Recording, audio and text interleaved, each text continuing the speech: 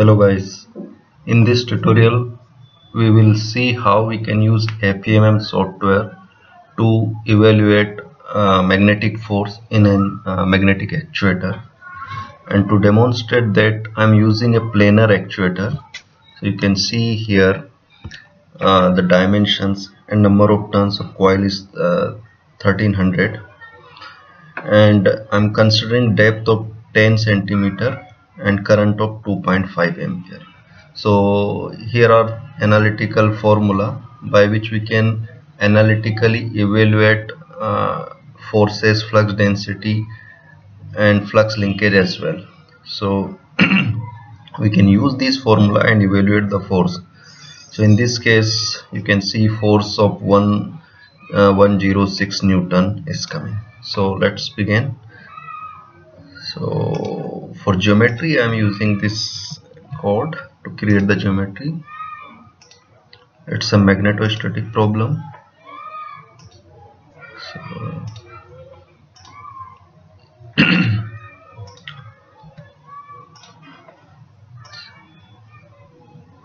okay, so this is plunger, this is core, these two are coils, and this is air. So let's first define material properties.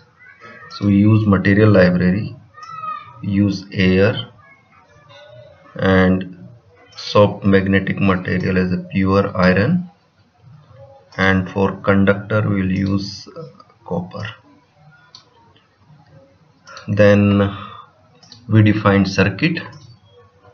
So the left side coil section is carrying current of 2.5 ampere, that is positive, whereas the right hand side will carry current of minus 2.5. Oh, sorry. So we can call it 1. Let's see. Yes. Let's define the boundary as well. So we have flux parallel to the outer side boundaries. So we define flux parallel. Okay. And we can check pure iron. We make it 0 conductivity, electrical conductivity. We are using here an linear isotropic magnetic material.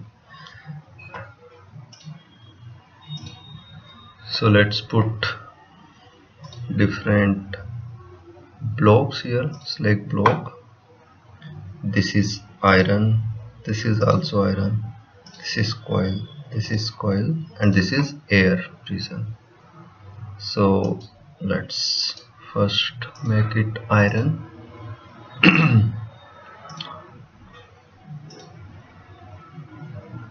Now make it, so this is copper, circuit 1, and number of turns are 1300. This is again, make it copper, circuit 2, number of turn 1300. Okay, and we can change here to centimeter, and we are going to 10 centimeter depth. So it's a planar problem. We are using centimeter as a unit and depth of 10 centimeter. Then we go to edge, select all edges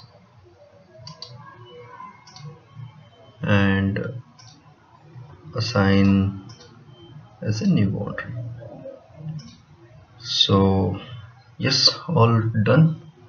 Let's save it. Actuator. Create a mesh. Yes, we are creating a default mesh. Then solve it. Not been defined block label. So which one we have not defined?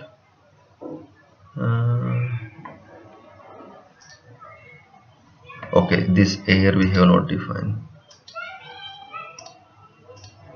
so make it air.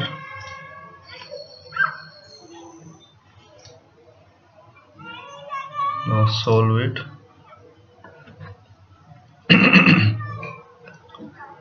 Okay, solution done. You can see flux lines, all flux line is majorly confined in iron part. So we have to evaluate magnetic force on these plungers.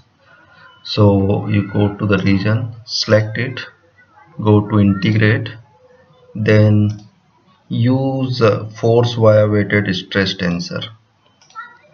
So you can see around 107 Newton force, and we have approximately evaluated the same value here. Yeah, there is another way to evaluate the force. You can select this edge, select this particular edge and integrate. What we have to integrate? Force via stress tensor. So it is also around 106 Newton. Same, if you want to evaluate what is the flux passing here, we can go here, evaluate flux. So it will give us around 1.6 milliweber, whereas 0.16 is Tesla. So if you see our analytical formula, 1.6 milliweber and is 0.16. So 0.16. You want to plot it here. You can see the flux density plot. Now in upcoming tutorial I will use this force as a function of current and position, and also inductance as a function of position and current. And we use these two lookup table, and in a system level model we will try to simulate transient performance on a actuator. So you can use this FEMM tool to evaluate magnetic actuator performance. Thanks. Please let me know if you have any questions.